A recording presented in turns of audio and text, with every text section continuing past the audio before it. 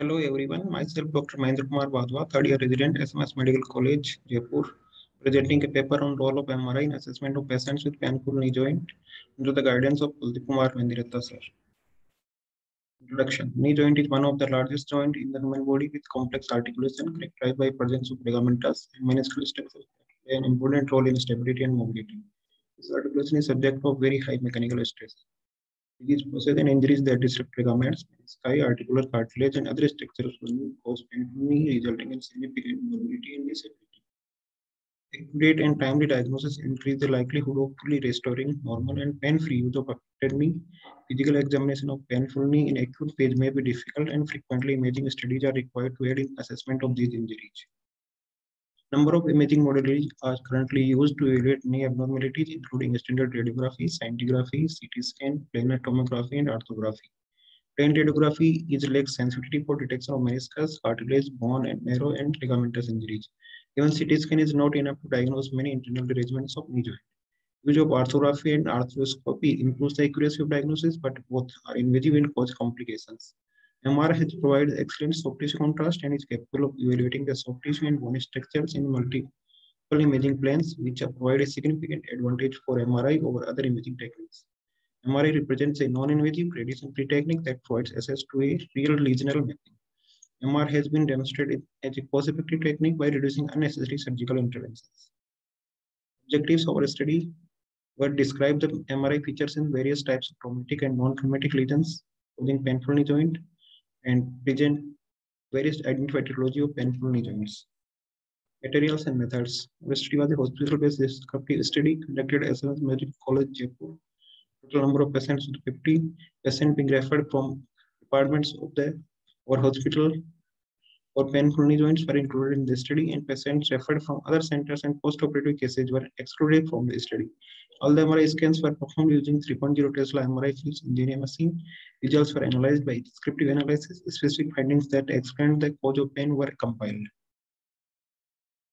MRI protocols used are the sequence obtained was T1 and T2 weighted sequences in sagittal planes, photon density weighted sequences in axial, coronal, and sagittal planes, and PET suppressed T2 or stress sequences. Patients were examined in supine position with knee extension and slight external rotation, 10 to 15 degree, and external recoil. Results in our study group, which comprised of a total number of 50 patients, the age at the presentation with knee pain ranged from 18 to 64 years. The maximum number of patients affected belongs to the group 21 to 24 years age group.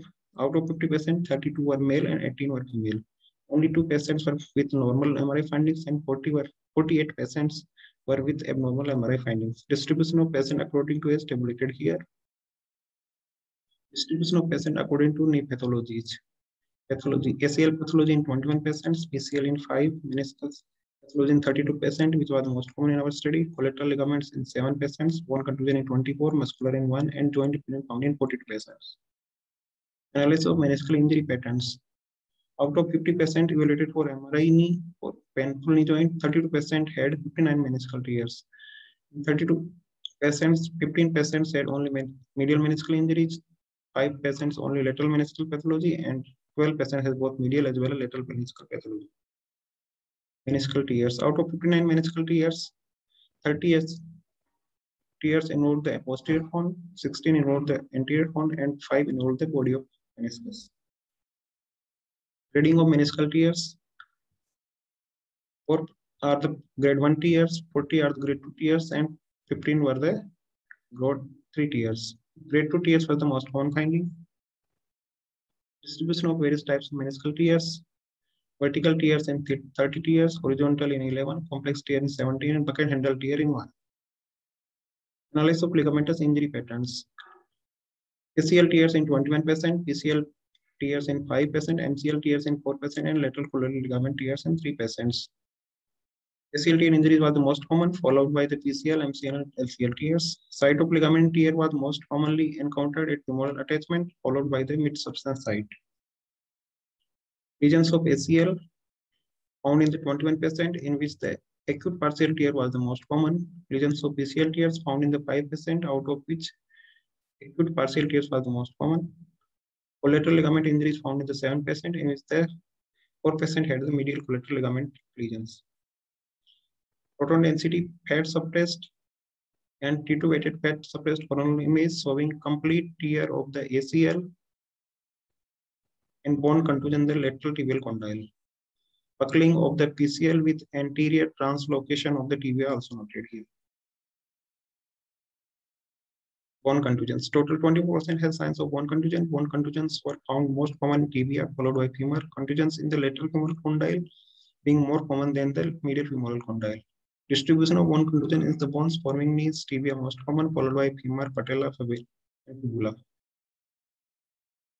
Other lesions found in the study are the cystic lesions found in 12%, in which Baker cyst most common. Neoplastic lesions found in the 4%, in which enchondrum found in the 2%. Osteoarthritis changes found in the 8%, in which 4% involved the medial compartment. Our study was the observational analysis of the various causes of painful knee detected by MR imaging. In this study, we found that the mean age of the group was 34.6 years with a male dominance. Our results are in concordance with those of Neha Bansal et al. And Rajpal Yadav et al. 2% of our study population had normal MRI. This is in contrast with the previously reported 17% rate of normal MRI in sports-related injuries. This might be due to the fact that we included patients with a painful knee rather than just traumatic knee injuries. Meniscal tears were the commonest soft tissue abnormality found in our study. Tear involved the posterior from the medial meniscus more commonly. These results are concordant with the previously reported literature. Grade 2 was the commonest meniscal tear in our study, in which contrast with the reported by Arumugam et al., who reported grade 3 as the commonest grade tear. Vertical tears are found to be the most commonest type of meniscal tear. This contrasts with the previous finding of horizontal tear being the commonest meniscal type by Pashupuleti et al. All the vertical tears in our study associated with the history of trauma, reported literature also describe vertical tears being traumatic in nature. Only 1% in our study had a bucket handle tear involving the medial meniscus. Literature also reports that the most common bucket handle tears involve the medial meniscus. Tear was the commonest pathology affecting the ACL, most being acute in nature.